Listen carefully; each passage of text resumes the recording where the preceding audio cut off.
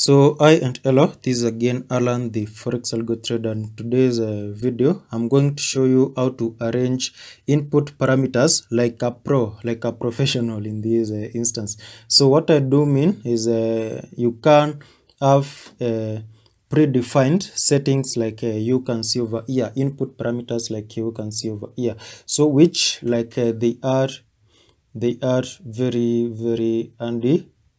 You can see that you can expand and contract these input parameters that we do have over here. So you can see that yeah, if you have too many input parameters, like for example our EA, our expert advisor over here, which is not the Epicus Prime, which I am using as an example in this case to showcase what I do really mean. Like for the trading setup in this instance, we can just like collapse or expand it in this instance. So you can see that we do have them arranged in a more orderly manner, something that you can just like open and close, that you can open and close. You can just like open some other settings and close them, open some other settings, maybe this one, and then close it. You can open maybe, let's say, this one. You can just like open, view it, and then close. And then another thing that I'm going to show you is how to input most of these things, that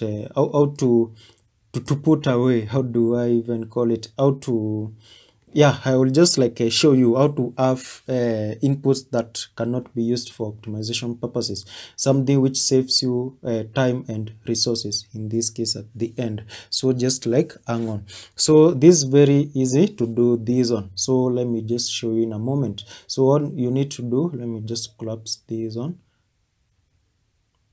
I'll collapse it up to some point over there. So what we will need to do over here is just open the meta editor by just like clicking this little IDE icon over here, which will open meta editor for you. Then we'll just like particularly go ahead and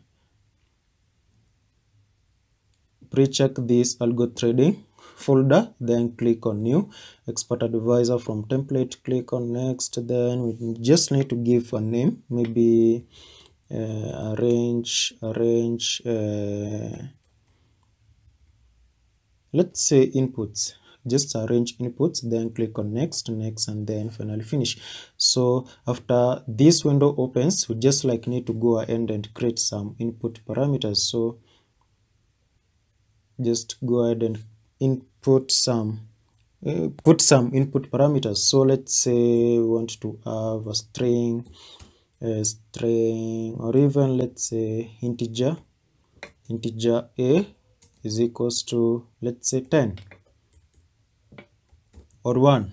Doesn't really matter. Then double, expand this one. Then let's say we have double b is equals to 3. Then date time 6. Okay, not 6, but you can't have that one. T, let me have C is equals to maybe say 10. Then let's say we have a boolean function over here. Let's say we have G. Okay, let me have D is equals to, let's say, true or even false. Doesn't really matter. So let me compile this on. Which other variable that we can use over here? Let's say we have an enumeration. Let's say time frames. We can then have E is equals to, maybe we can have period. Let's say even period current. What else can we have? We don't have a string data type of integer. We can then have f is equals to something particular like gh. It doesn't really matter. So compile this on, and then you can see that whenever you go to the input section and then select, just go to overview, visualize, then we need to choose our expert advisor. What was the name of our expert advisor? Should be arranging should be somewhere here. Arrange inputs. Then yeah, if you go to input section, there is nothing to be visualized. So what you need to do over here, normally just like come over here and say input parameter, and then I can just like particularly copy this one and then have it here and here and here and here and here. So then we can compile this one and then we should have something in the input section. So right now you can see we have A, B, C, D, E, F in that case. So we do have A, B, C, D, E, F as our inputs. Doesn't really matter, which are again customizable, as you can see, which are again customizable.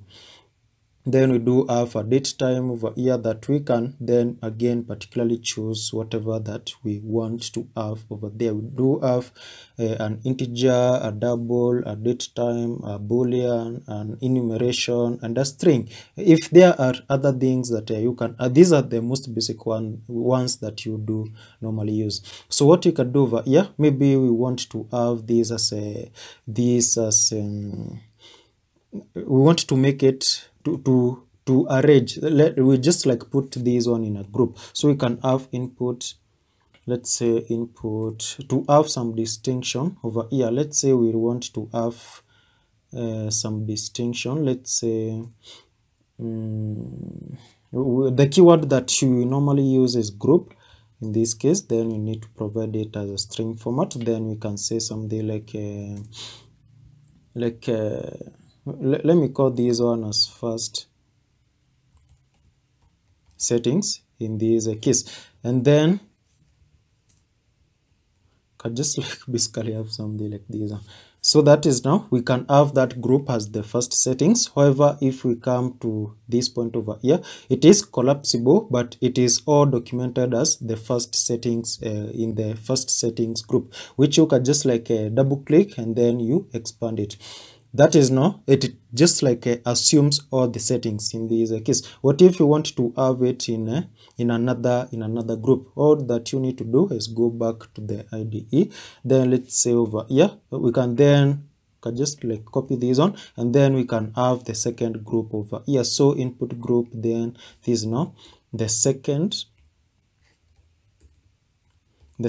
settings group in that case. So if I compile this one, and then you can see over here that we do have the first group, which is now collapsible and expandable in this case, and then we do have the second group, which is again collapsible and expandable, but just by double clicking on this group in this case. So you can see how handy this one is. In this way you cannot be able to like arrange your input parameters in a more, if you like customary have too many input parameters for your expert advisor, just like want to group them so that you can manage them easily. So maybe these are the general settings, then the user doesn't need to see or have or change anything in the second settings over here. So the user can just like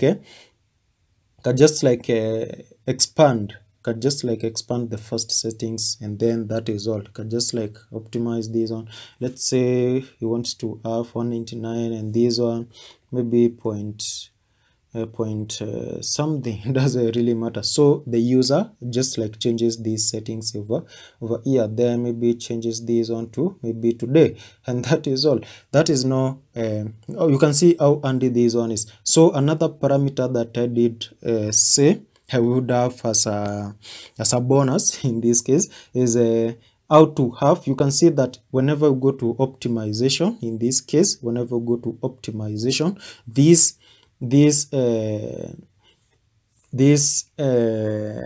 how do I call it, these parameter values over here, they do have steps. In this case you do have the starting, the step, and then the stop. So whenever you want to run optimization for these settings, these things, maybe you don't want the user to the user to change anything on this parameter, this double parameter over here. So what do you do? How do you do this one? You can just like come and have them as a static input. Yeah, something like this on the input parameter over here. The user can just have it as a static input in this case. So compile, then again let's say a static input. Static input basically means that the input cannot be changed. It is static. It cannot be moved. It cannot be altered in this case. So that is what it does mean over here. So if we were to go back now, you can see that we don't have the start, we don't have the step, and we do not have the stop, which makes it light whenever you are running optimizations. You can just like come over here again and have a static input parameter, so you can compile this one, and then you can see you don't have the start, step, and stop, which means that you cannot run optimization for it specifically.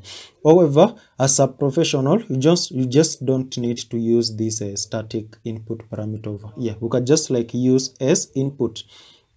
As input, this is what we do mean as input. So as input is like some kind of a short form of static input. In this case, it just like means the same.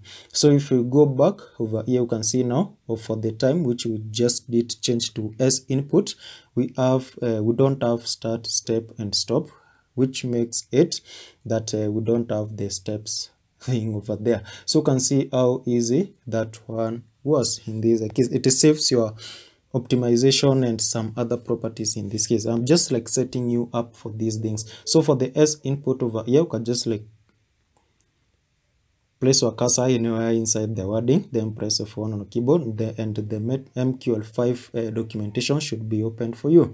So right now you can see what you can just like go ahead and read on yourself what the variables with as input modifier mean. In this case, it means the same as static input, which means it cannot be used for optimization. In this case, you can just like go ahead and read the documentation. So that is all that you needed to know about this one.